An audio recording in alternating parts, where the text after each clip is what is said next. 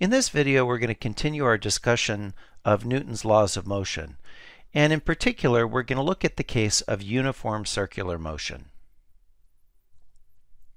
The first thing that we have to understand is, what do we mean by uniform circular motion? What's uniform?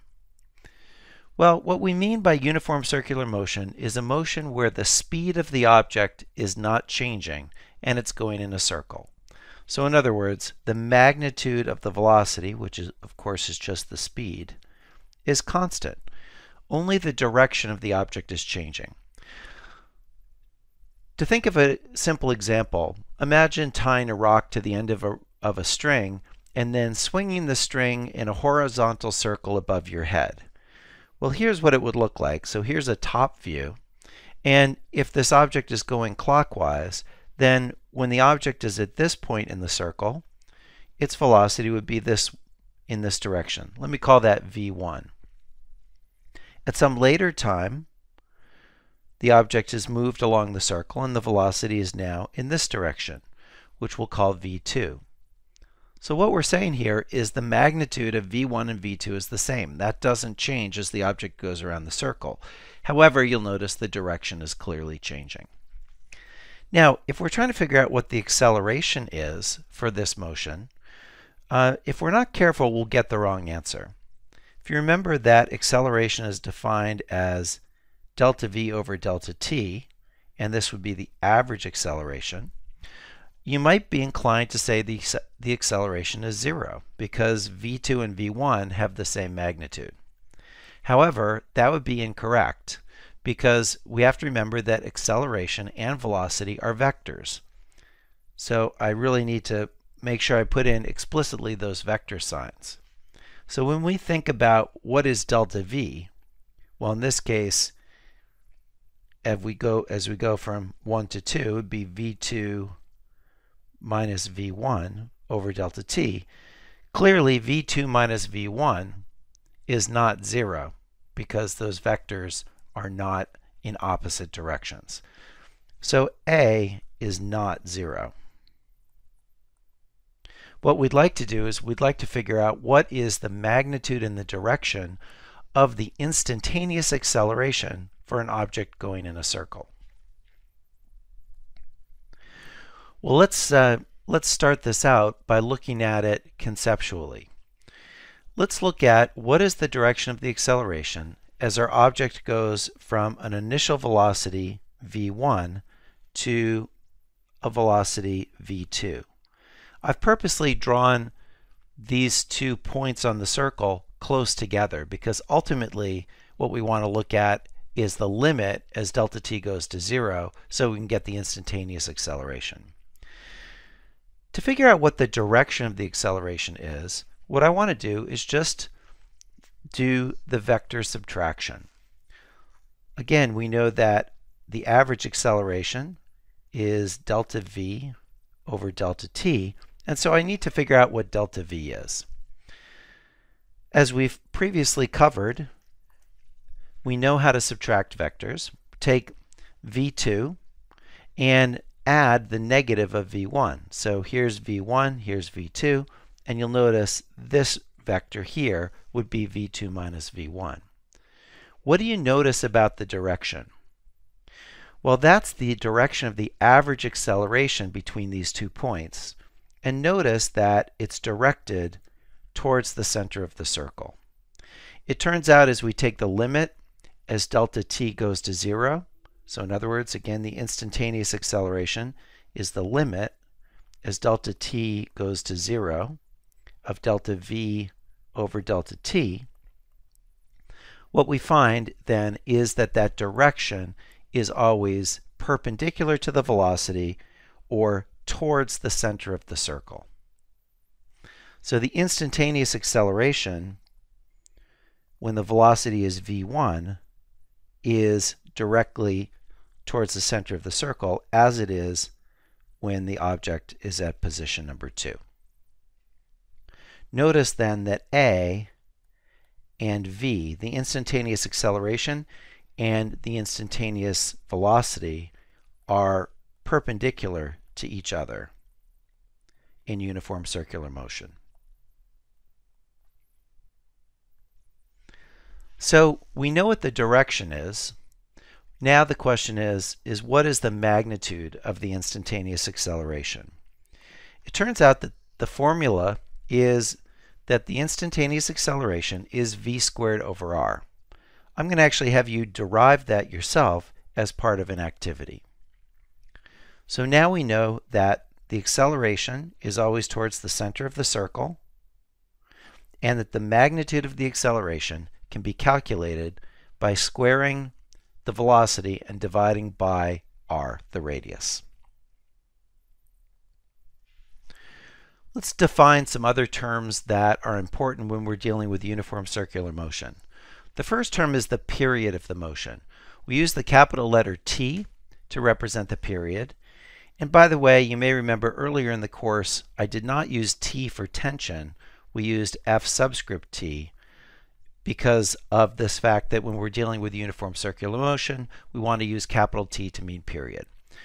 The period is simply the time for the object to go around once, so the time for one revolution. Frequency, on the other hand, is the inverse of the period.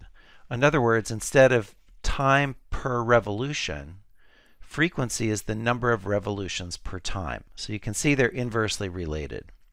And the unit for frequency is revolutions per second, and that's the definition of a hertz. So 1 hertz is a revolution per second. We'll see later on in the course that it can also represent anything per second, so cycles per second, etc.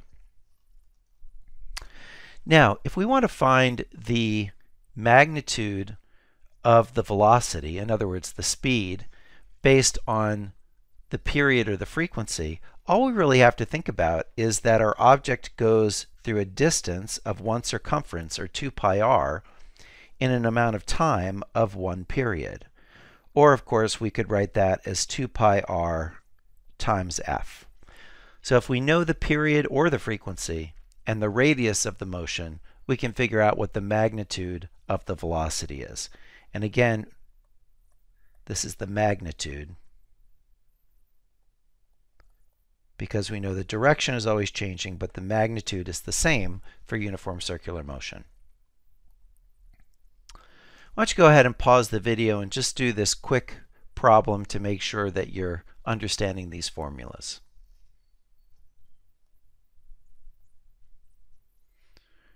All right, we have a rock on a string. It's swung around with a period of 0.5 seconds. We're given the radius of the circle, and we're asked to find the magnitude and the direction of the acceleration for the rock. First, let me draw a picture. Again, this is going to be a top view. And let's say that at the moment that I'm drawing it, the rock is here, and let's say that it's going around our circle in a clockwise way. If that's true, then the instantaneous velocity at that point would be in that direction. In other words, the instantaneous velocity in uniform circular motion is always tangent to the circle. The acceleration is always directed towards the center of the circle. So that would be the direction of the acceleration, towards the center. There are a couple other ways we refer to that direction. Sometimes you'll see it written as radially inward, simply meaning it's along the radius of the circle and in towards the center. Now, in terms of the math in this problem, we know that v is 2 pi r divided by the period. In this case, the radius was 1 and the period was 0.5 seconds. And we therefore get 12.6 meters per second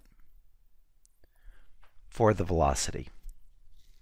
If we now take a look at the acceleration, a is v squared over r, and we get our 12.6 squared divided by 1, or 158 meters per second squared. So that would be the magnitude of the acceleration. Let's talk about the dynamics of uniform circular motion. By that, I mean what net force is required to make something accelerate in a circle with a constant speed. And of course, we've got Newton's second law to help us with that. We know that the acceleration is equal to the net force divided by the mass. Let's talk about the term centripetal acceleration. Those of you who have had a physics course before, I'm sure have heard this term. Centripetal is simply a word that means towards the center. Therefore, when an object is in uniform circular motion, we can call the acceleration the centripetal acceleration just because we know that the acceleration is always towards the center of the circle. It doesn't mean that there's anything else special about this acceleration. It's just an acceleration, but we use that word centripetal to remind us of the direction. Now, when we look at Newton's second law, one of the important things to remember is Newton's second law is a vector equation. The net force and the acceleration always have to be in the same direction. So whatever forces are acting on this object to make it go in a circle, they all have to add up so that the net force is directly towards the center of the circle. The other thing we know is that when an object is undergoing uniform circular motion, the acceleration is equal to v squared over r in magnitude. So the magnitude of the net force then would have to be equal to mv squared over r. Now, there are a couple other terms that you may have heard of before, centripetal force and centrifugal force. Let's first talk about the concept of centripetal force. Centripetal force means that the net force is towards the center of the circle. But I don't like to use that term because it's not like there's a new force called centripetal force. It's just if an object is going in a circle, the net force is towards the center of the circle. Let's talk about centrifugal force. Well, centrifugal force actually doesn't exist. Here's the idea. If you are actually in an object that's going in a circle, it might feel to you like there's a force outward on you. But in fact, there really isn't. And let's look at an example to make this concrete. Here I've got a convertible, and let's say we've got the driver and the passenger. Let's say that the passenger is not wearing their seatbelt. And just for fun, let's say that this car is missing its doors. Now the driver has their seatbelt on, so they keep going with the car. But if the seat is nice and smooth and there's no seatbelt and there's no door, what does this person want to do?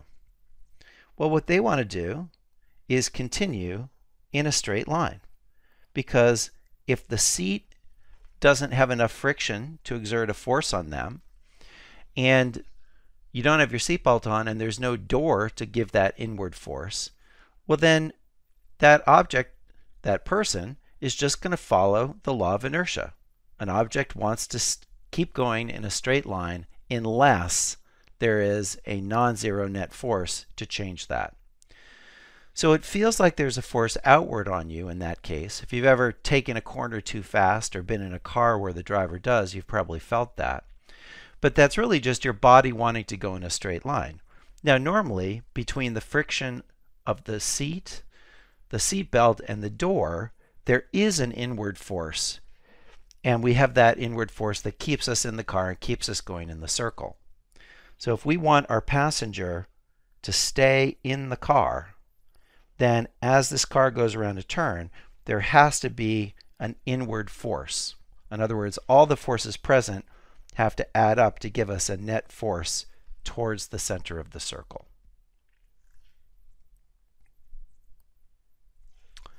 Well, let's do an example problem. How fast can a car take a turn without sliding out? So let me draw a couple pictures here just to kind of show what we're talking about. Let's say here's the turn that our car is going around, and this is a top view. And so here is our car, And let's say that it's going in this direction. And now what I'm going to do is I'm going to draw a picture of the car as if it's coming towards us. So in other words, looking at it as if your eyeball's down here and you're watching the car come towards you. Well, let's draw the free body diagram for the car. It would have the normal force acting up. We would have the weight acting down. And then from this perspective of the car coming towards you, the force would have to be towards the center of the circle if this car is going to go in a circle. In other words, we need the net force on this car to be in that direction. So what force is it that makes this car able to go in a circle? Well, it's the force of static friction that the road exerts on the tires. If you've ever had the unnerving experience of driving and hitting a patch of ice, you know all of a sudden you can't turn and you just go off in a straight line. So as long as there's enough friction between the road and the tires, then we can get that inward force towards the center of the circle. We know that for static friction, the formula says the force of static friction is less than or equal to the coefficient of static friction times the normal force. Now here we want to look at the fastest that the car can possibly go before sliding out. Well, obviously that's going to be when the force of static friction is its maximum value. We also know in this problem, since the car is on a flat surface, we know that the normal force is just equal to mg, as we've done many times at this point. And therefore, the force of static friction would be the coefficient of static friction times mg. Now we're ready to solve the problem. We're going to think of the direction towards the center of the circle as the x direction. Therefore, the net force in the x direction is equal to max. But this car is going in uniform circular motion, and the only force acting in the x direction is the force of static friction. So the left-hand side becomes Fs, the right-hand side becomes mv squared over r, because again I'm replacing a with v squared over r. The force of static friction we said is mu s mg, so mu s mg is equal to mv squared over r. Notice that the masses cancel out, and what I find is that v is equal to the square root of mu s g times r. Now let's think about this for a minute.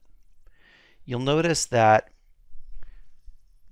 the larger the radius of the circle, the faster we can go. That makes sense. The tighter the corner you try to take, the slower you have to go in order not to slide out. Also notice the better the coefficient of friction, the faster we can go, as well as the acceleration due to gravity. If we were on a different planet with a higher value of g, we would get more friction because the surfaces would be pushed together more. If you plug in the values, you should be able to find that v is 10.1 meters per second. By the way, there's a reason that I don't put a plus or minus here, and that's because in uniform circular motion, we know we're only getting the magnitude of the velocity, and so it's going to be positive 10.1. Let's take a look at another example. Here we have a ball on a string that's swinging around in a circle. So if you've ever played tetherball, for example, that's the kind of thing we're talking about. The ball has a mass of 0.5 kilograms. It swings on a 0.75 meter long string at an angle of approximately 50 degrees. So let's talk about which angle is being specified here. The angle that we're talking about is the angle from the ceiling. So that's the 50 degrees. You'll notice if that's 50 degrees, then this is also 50 degrees. We're also given the length, L, to be 0.75 meters. We're asked for two things. What's the tension in the string and what's the speed of the ball? Well, the first thing I'm going to do as always in a Newton's law problem, is I'm going to draw the free body diagram. How many forces are acting on this object? Well, it turns out there are only two. There's the tension in the string. Remember, we use Ft for that. And then there is the weight of the object, mg. Now, in this particular problem, we know that the acceleration is going to always be towards the center of the circle. That's always true in uniform circular motion. Therefore, we know that the acceleration is going to be that way. And therefore, we want to split up our forces into the usual x, y components. We can see that Ft can be broken into the component in the horizontal direction, which would be Ft cosine theta, since this angle is theta, and a vertical component, Ft sine theta. Now we just need to go ahead and write down Newton's second law in each direction to solve for the two things that we're being asked for. Let's start with a y direction. The net force in the y direction is equal to the mass times the acceleration in the y direction. Now we're assuming this object is just going around in a horizontal circle, so there is no acceleration in the y direction. The ball is not going up or down. Therefore, when we fill in the left-hand side, we have Ft sine theta. That's the only force that's up. And then we have mg acting down. And that has to be equal to 0 because there is no acceleration in that direction. Therefore, Ft sine theta equals mg, or Ft equals mg over sine theta. I'll leave it to you to plug in the numbers and make sure that you get what I got, which was 6.4 newtons for the tension. Now, to figure out the speed of the ball, we know that the net force in the x direction is equal to max, but it's in the x direction that we have our acceleration. Again, we know that since the object is going in uniform circular motion, the acceleration is v squared over r.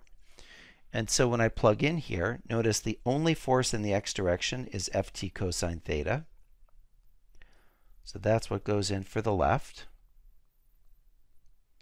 And then on the right, I can replace ax with v squared over r. Therefore, v is equal to Ft cosine theta times r over m.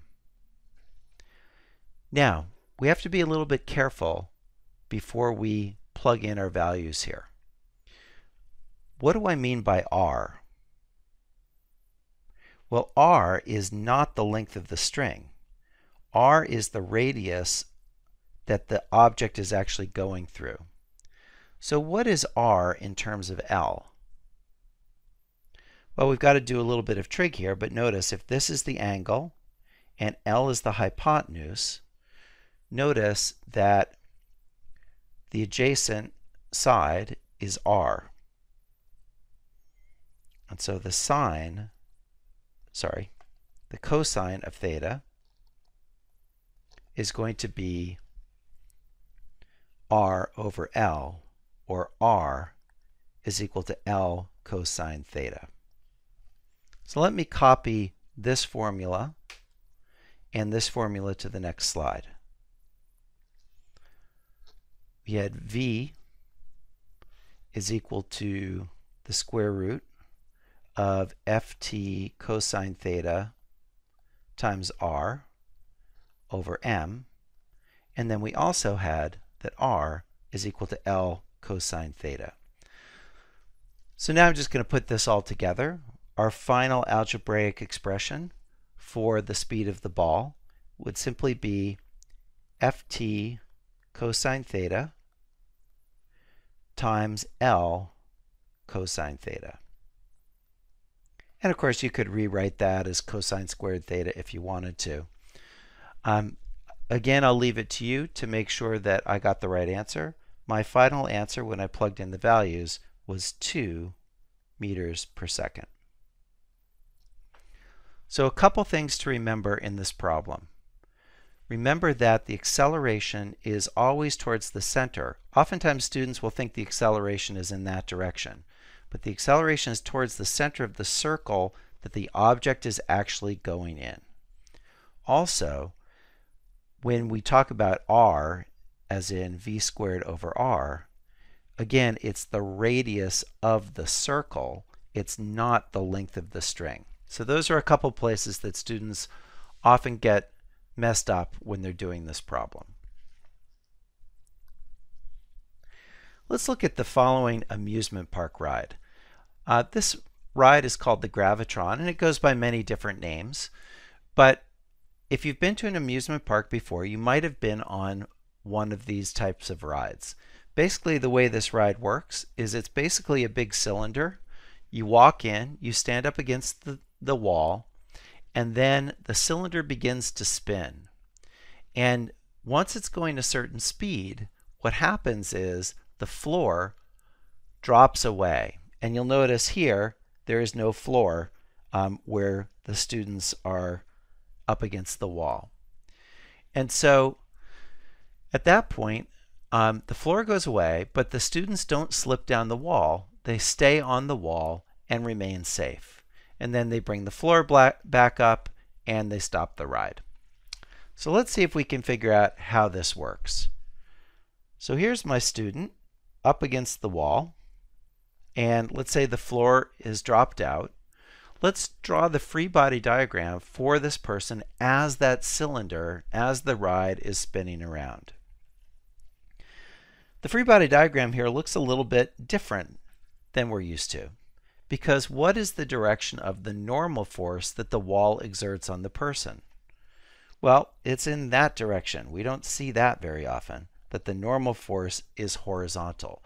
But the wall is definitely pushing on the people. And of course, we know there's got to be a net force towards the center of the circle. There's got to be a net force in that direction. And it turns out the only force that can act towards the center in this case is the force the wall exerts, which is a normal force. Now, of course, we know that there's the force of gravity acting down on the person. And you'll notice that if our amusement park ride is going to be safe, we better have another force acting up. What force will that be? Well, that's going to be the force of static friction. In other words, the only thing that's going to hold those people up is the friction between their clothing and the wall. And one of the things you may have noticed if you've been in one of these rides, that wall is always covered with carpet or with rubber, something that's going to have a good amount of friction associated with it. So let's do an example problem and see how it works out. Again, here's our free body diagram.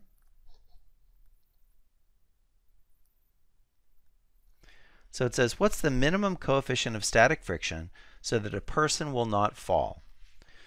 Well, we know that the force of static friction is less than or equal to mu times the normal force. And in this case, again, we're going to pick just the equal sign because we're looking at the minimum coefficient, and that means we need to be at the maximum amount of static friction. Let's start with the y direction. The net force in the y direction is equal to the mass times the acceleration in the y direction. Now, if we've done a good job as the engineers designing this ride, the acceleration in the y direction should be 0. The person is not sliding down the wall. The only two forces acting are the static friction up and the force of gravity down. So we know that the force of static friction has to be equal to mg. Well, in order to figure out the force of static friction, we've got to know the normal force. How do we figure that out? It turns out we need to look at the x direction to find that, because the normal force is acting in the x direction. Now in the x direction, the only force we have is Fn. We know that our people are undergoing uniform circular motion as they go around. Therefore, we can replace the acceleration with v squared over r. And what I'm now going to do is take that expression for the normal force and I'm going to plug it in to the force of friction. In other words, the force of friction is the coefficient of static friction times the normal force, and therefore the coefficient of static friction times mv squared over r is equal to mg. You'll notice the mass of the person cancels out, and we're now able to solve for the coefficient of static friction. So this would be the minimum coefficient of static friction required for our person to not slide down the wall. We get gr over v squared. And now we can go ahead and plug in the values. Notice, by the way, we weren't given the velocity. 1.1 revolutions per second. What were we given there? Well, hopefully you said the frequency. Remember, revolutions per second is frequency. Therefore, we might want to first go ahead and just calculate v. We know that v is equal to 2 pi rf. In other words, the circumference divided by the period, or the circumference times the frequency. If you calculate that, you should get that the velocity is 13.8 meters per second. So now that I have that, I can go back and calculate the coefficient of static friction. And again, this would be the minimum coefficient. So 9.8 divided by 2 meters divided by 13.8 squared. When you calculate this, what you should find is that you get 0.10. Remember, there are no units on coefficients of friction. It turns out that that's a very low coefficient of friction, which is good. In other words, whatever clothing our people are wearing when they come into this ride, there's definitely going to be at least that amount of friction between their clothing and the wall, especially if we make sure our wall is made of something like rubber or carpeting, where it's going to have some good friction properties. And that's really the kind of calculation that you have to do as an engineer if you're designing an amusement park ride.